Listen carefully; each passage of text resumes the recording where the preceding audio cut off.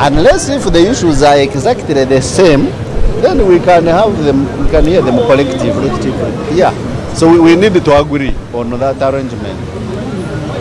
Otherwise, practically, each appellant is an individual appellant. So the petitions were received, and they had been scheduled to be heard starting from today. However, the list of petitioners is too long. The people are very many, and we don't want to gloss over the issues. Each appellant has a right to be heard. They can be heard directly or together with their lawyer or together with any other witness they want to bring on board.